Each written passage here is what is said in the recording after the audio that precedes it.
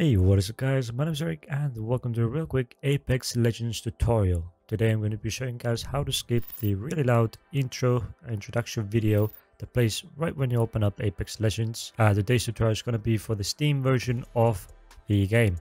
So all you have to do to skip the introduction every single time for Apex Legends is to navigate your way to your Steam library where you have your games, find where Apex Legends is located, right click on it, click on properties, and it should open up a page like this.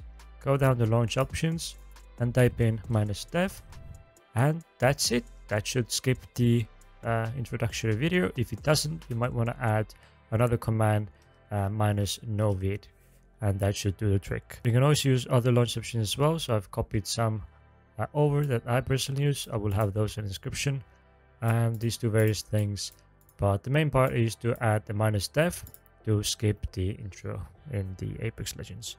Yeah, that's it for this tutorial. Hopefully you guys learned something new. If you did, please click the like button down below as it helps me out a lot. If you have any questions or other questions for the future videos or whatever, then leave those in the comment section down below. And as always, don't forget to subscribe.